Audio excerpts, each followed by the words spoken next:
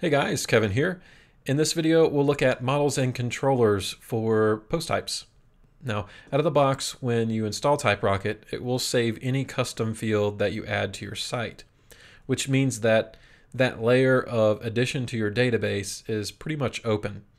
If you're using a single user site, like you have one or two admins on a site and you're not using a lot of plugins, you feel like the environment is contained, then that's really not too big a deal. But if you expand the use of post types in general to a lot more users, then you're going to want to take the extra step to start adding models and controllers to limit what data can be saved and how it's saved. And so we need to dive into, of course, the models and controllers of TypeRocket. So let's do that now. So here's our sample plugin that we built with the book post type, and we have these custom fields. I want to clean things up a little bit from the last video. Let's get rid of that post title field. That was a built-in field, and add the title field back here. And we'll save that. And then just so you can see how that reflects on the site, we now have our title field back here. Okay, so how do we create a model and controller? Well, we do that by going into our TypeRocket installation. And that's going to be wherever you install TypeRocket. For us, this is the MU plugin. And what we'll do is we'll go to this app folder. This app folder is where all of our models and controllers are stored. So for example, if we look at controllers here, we'll see that we have one for category, comment, options, which is the options table, pages and posts and tags and users. And the same goes for models. Now, we can edit an existing model, let's say this post model, and in here we can specify what custom fields that we want to be accessible and saved on the posts post type. So to demonstrate how this works, we'll jump over to our post type here and work with an existing post type. So tr post type. And the way we work with an existing post type is we use the post type ID as the only argument of the registration process. So I'm going to set editor form and add some custom fields in here. I'm try to do this fast. Form, echo, form, and we'll do text field to keep it simple. And then we will say name. Let's just do name here. It's an easy field to do. Okay. We'll save this and then go to the post section and edit hello world and scroll down, and here we have name. Type in my name. Update this and we'll see that Kevin is saved. However, this could be overridden. Maybe somebody would go in here and add some bad code. Okay, let me see if I can pull this off. Okay, so right now I save it to this name, but maybe I wanted it to be my attack. Okay,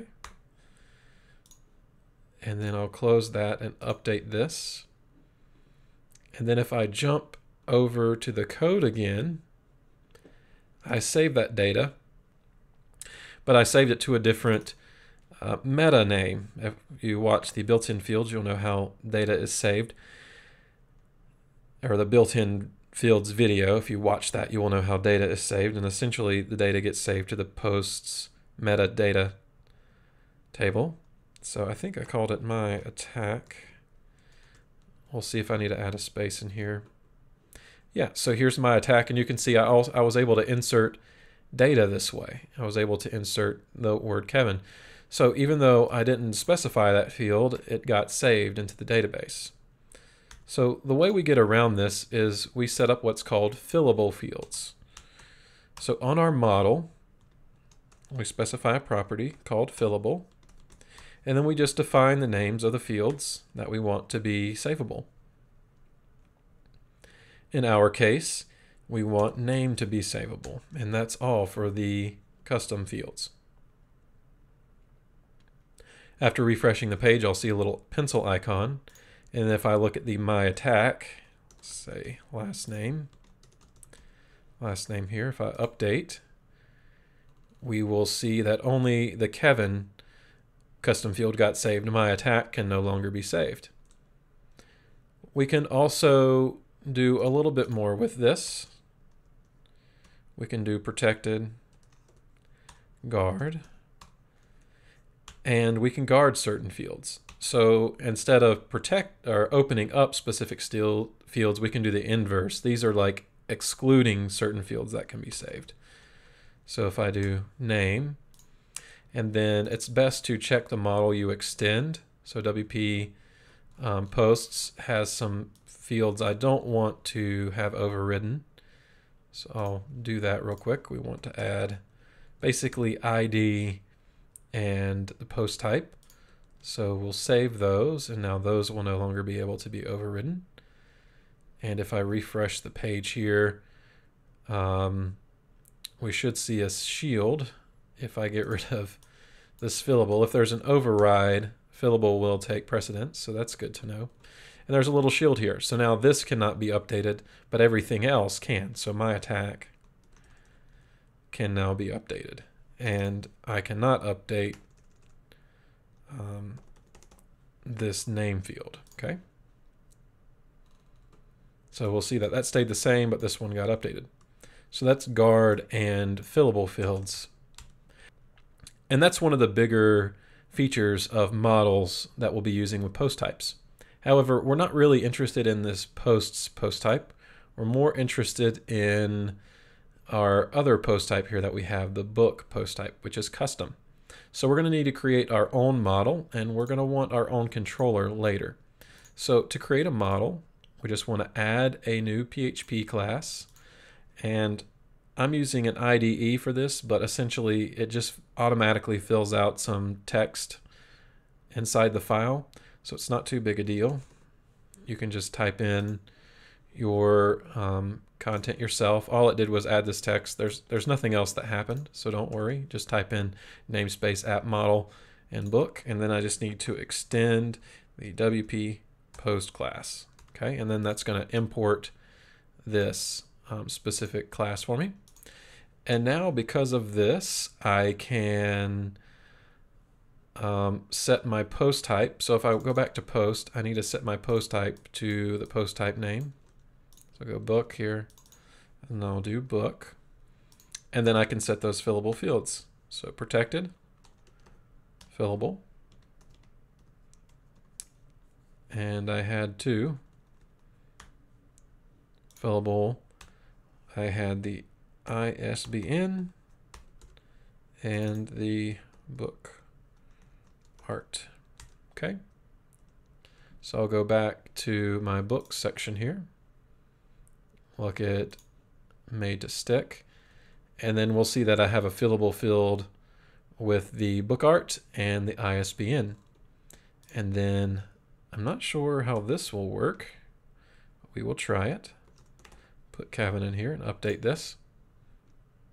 And we'll see that it does not save this custom field because we were not using the built-in WordPress editor. We're using our own custom field, so that can't be saved.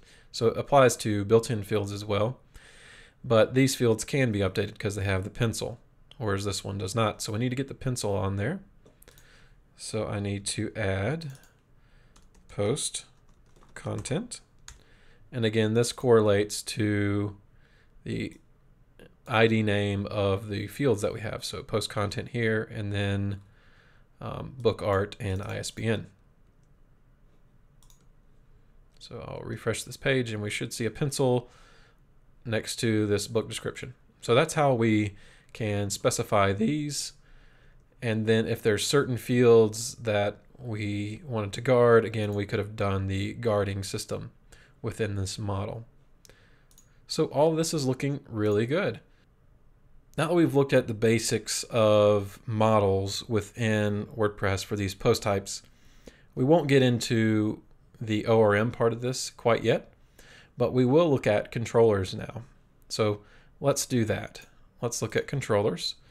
And like we had before, we have this post controller, and that post controller is what manages how data is saved whenever we save our data inside of TypeRocket. So like we did with the fillable and guard fields, we could override some of this to add some extra security. However, the fillable and guard fields do what we need it to in order to protect us. But we might want to add some extra functionality. For example, what if we wanted to do some other things whenever a post is updated and it passes through our WP Post controller for the post type? Well, we can do that. So if I look here, I have the updated function. So I can just do public update function. And then I see that it passes an ID, so I'm going to need that. And then I'm going to call the parent class update, and I'm going to pass it the ID. So it will keep working as normal, but then I can do my custom things.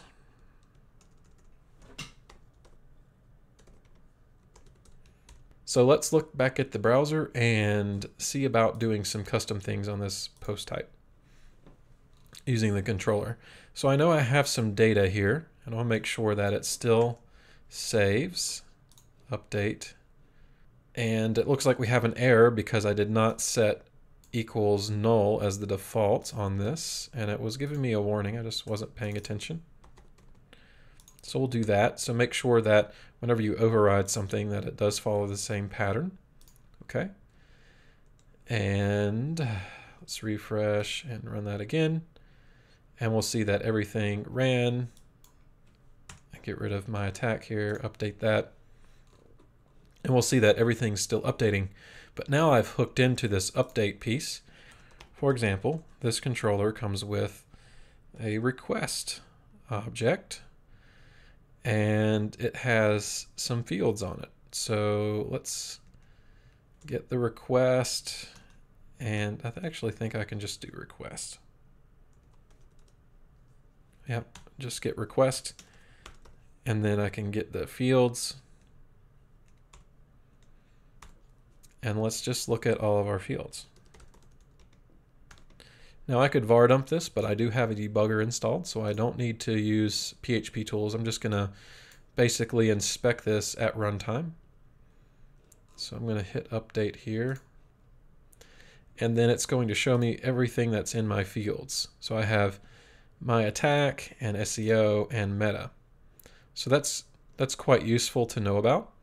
And then maybe I want to do some things with these fields. Maybe I have a custom database table that I would like to save some of this data to instead of putting it inside of the meta table, for example. So maybe I want to do like a quick check, and if a specific field is set, then I want to end the request. So I'd say if not empty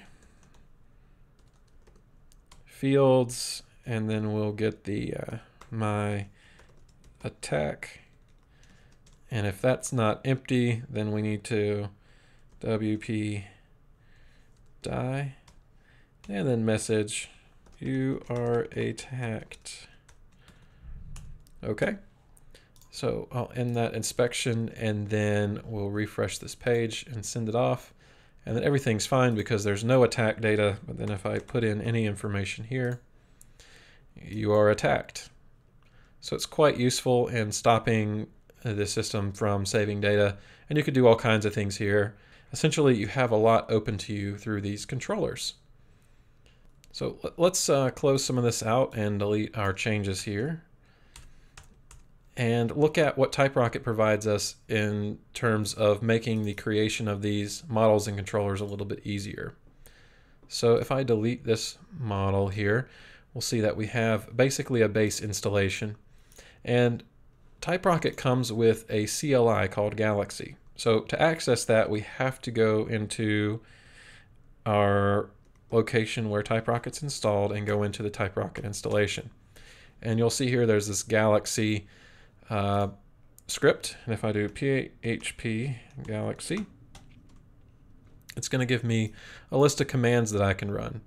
And one of those is make controller and make model. So I'm going to do PHP Galaxy make colon model.